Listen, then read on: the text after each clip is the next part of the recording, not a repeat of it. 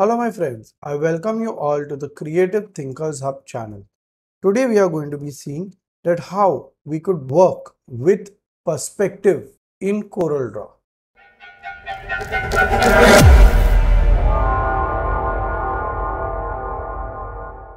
So we have downloaded some images in CorelDraw and they have 1 point, 2 point and 3 point bird's eye and 3 point worm's eye. Yeah, and so this is how it's going to be. So let's start. This is the artwork. We start with the most common, that is 2 point. Okay, let's get to 2 point. And then we come here and this is what you are going to get. Now what is this? This is your vanishing point or the horizon. Okay, so this is the horizon, these two are the vanishing points, and this is what we are going to do. So we are setting it up higher because we are creating a building kind of a thing. Now this is my line opacity, this is my density of lines. So if I did 25, so it will be 25% more dense. Okay, I would want to keep it at 15 only. Okay, then this is also the whether I want to view the lines or no. This is the horizon line, and these are the different planes. So the left plane, right plane, top plane and ortho plane. Okay, so let's lock this. Always is best to lock it so that it doesn't move all by itself. Now we'll try and create this. Let's do one thing. Let's take it in CorelDraw. Okay, so we take it in CorelDraw, we place it here. So don't worry, it's not going into any perspective right now. So we take our left and we create this. Then so once you're done with the sizing, then you click on the right and create this. It's as simple as this. Okay, all you need to do is keep clicking on the right perspective button. Okay, that which perspective you want to draw in. So now we are making the windows. This is what it is, and you can copy paste this way also, and this is our coding. Okay, now as you can see that they have done this shadow type thing. So let's try and make that. So for that, first we go into our right, because we are drawing along the right line, the left line. Okay, then we go on top because we want to make that top part. Now this always the top is a little tricky. Okay, now this is what it is. We fill it, and now these colors that they have got, we just give them some random colors. So this is going to be lighter, this is going to be darker. Okay, because it's in the shaded area, and let's say our building is gray. Now you cut this and you trim it. So this is where it will be inside. So it's as simple as that. Okay, so this is done. Let's try and put this here. See, now why is it not going? Because we are copy pasting. You can't copy paste in perspective. Okay, what you need to do is take this here and resize it. You will have to resize it. Okay, so you can drag and then left click. If you do copy paste, it's not going to work. Okay, so we align these also in the right way and give them a no fill. Now this is complete. Okay, so we just let that be because the windows are going to be that way only. Now make the bottom also. Everything is done, why not make the bottom? Okay, same way we make it black. Come here, sorry, see, now that's what happens when you're in the wrong perspective. Okay, and trim it, and we are done.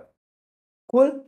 So this is how your other window will also look. I'm not getting into there because we have to cover all the 4 different perspectives.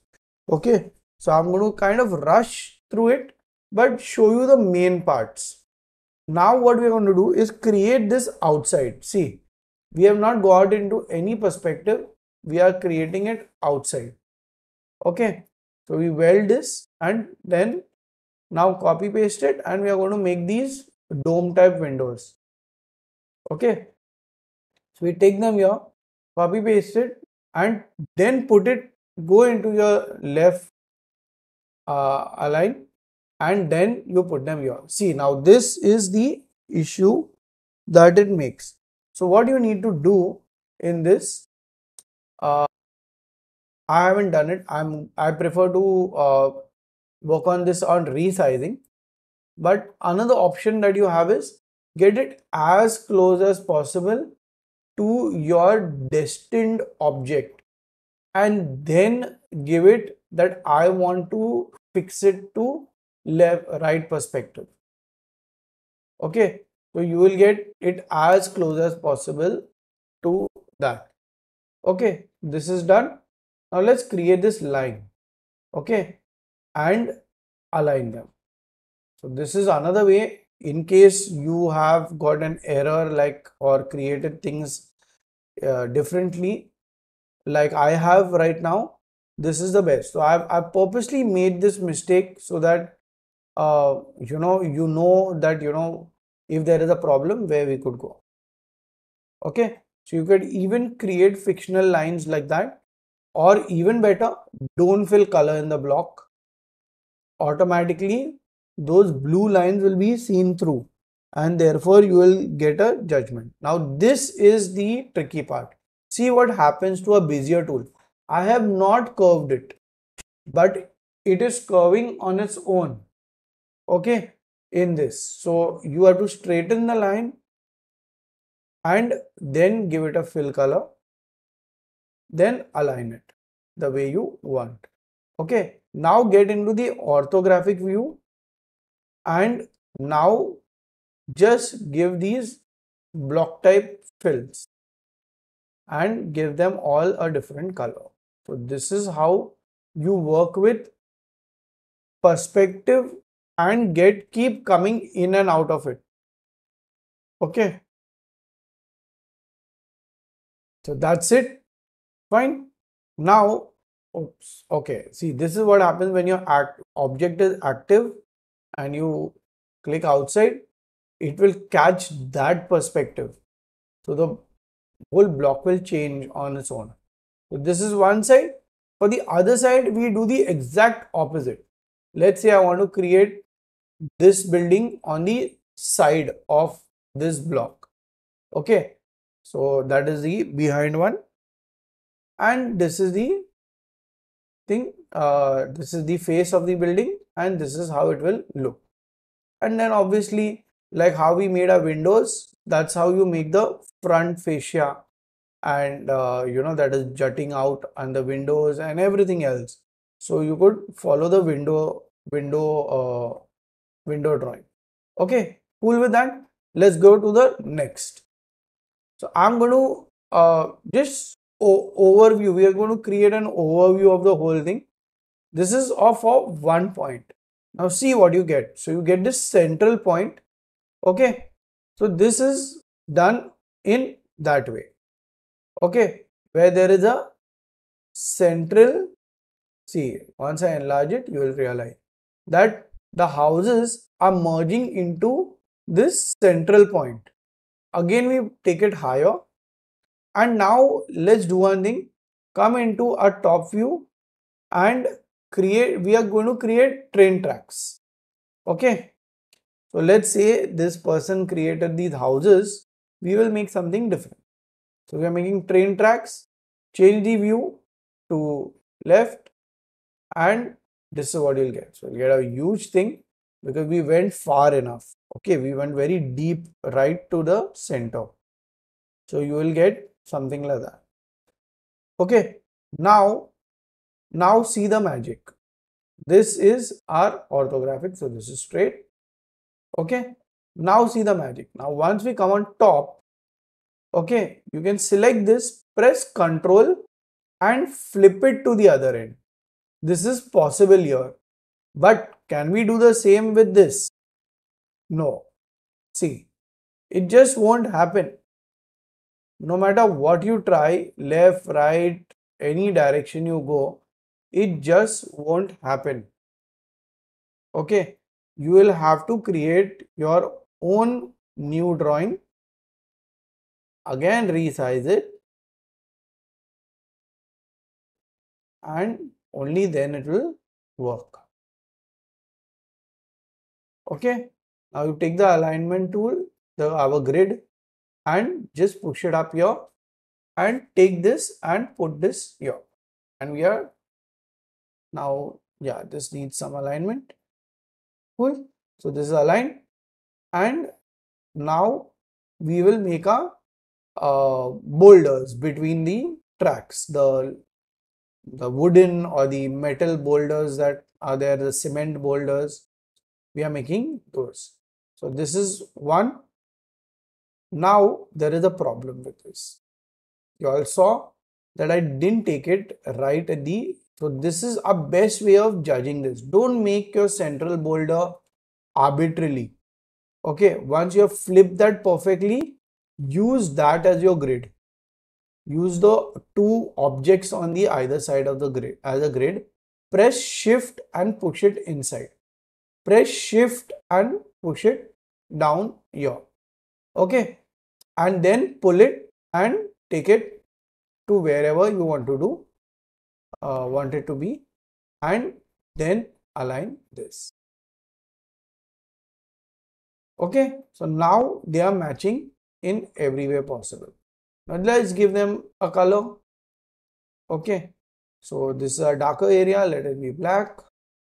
This is these three are our faces, let them be of one color. These three are our tops, let them be of another color.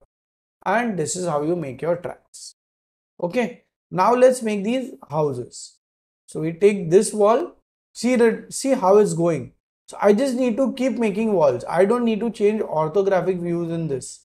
Okay, I don't need to go left, right, because it's all converging to the central focal point. That is one point. Okay, take this, trim them, and now we trim this also. Okay, so this is our roof. See, this is a really short way of making the roof. Come here, again go into the fascia, I mean your simple orthographic view, and this is what you get. Now we need to push this down. There is a reason to it, because the closer you go to the horizon, or I would say, yeah, the horizon point, your top view, making of your top view is going to become more and more difficult. Okay, so you have to understand that no matter whether you're working on 1 point, 2 point, or 3 point, the closer you go to the horizon, your horizon line, the final line, making the top view is going to get more and more difficult. Hello, I am very sorry for disrupting this particular video. I'm sure you're really enjoying it. But I have a special announcement that now I have started a series of webinars, and in that particular series, I am basically taking ahead anything or any kind of doubt that anyone would have. Let it be, from starting with the basics of the software to basically how they could transit from basic to intermediate to advanced, or if you have any issues regarding how to make print files or papers or different kind of tools, different kind of websites, or how to work with even prompts, while you're working with different websites. I am going to create webinars on all of this.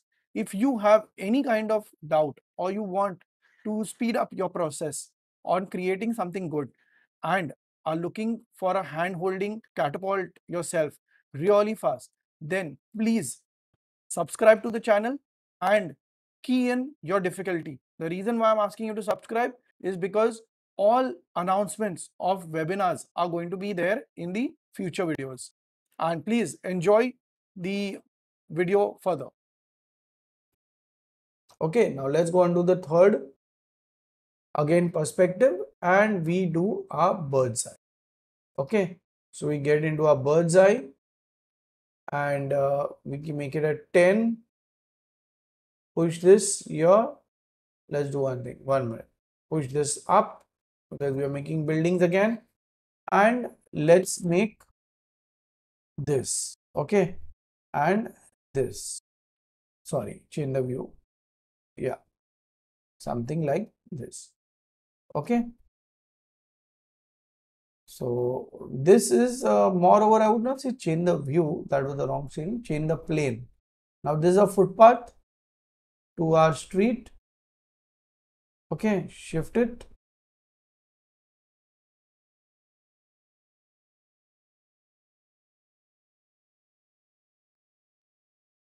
Okay, we want it slightly off, we don't want it matching to a vanishing point. And now this is how you make the other building. Okay, come here, push it in, and this is how it will look. Okay, this is your top. Can you see now it is easier to make the top? In this, it's impossible to make the top. In the other one, okay, the top is going to go inside because of our horizon line is different.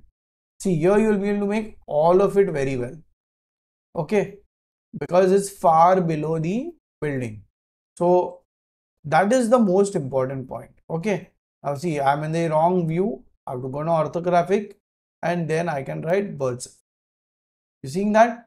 So getting it right is the most important thing.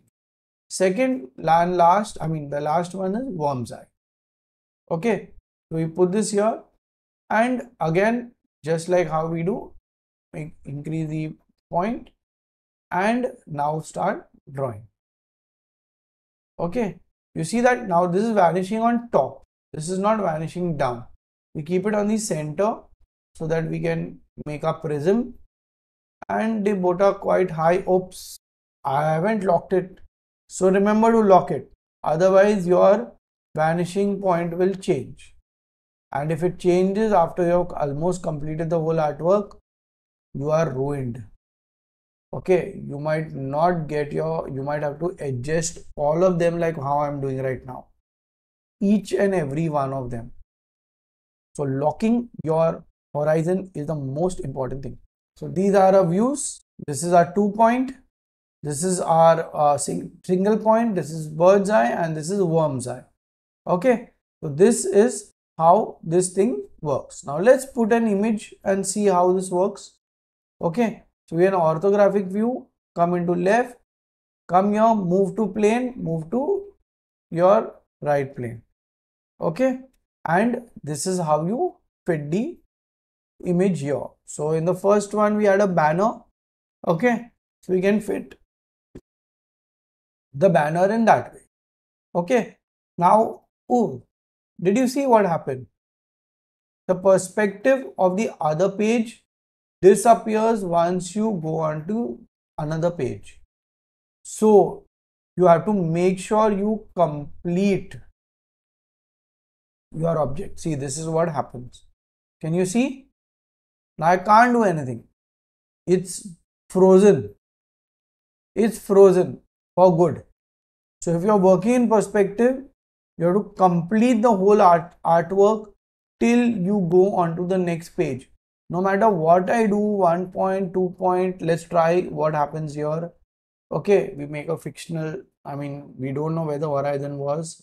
Make it here, and you will get this cross because this is an invalid horizon.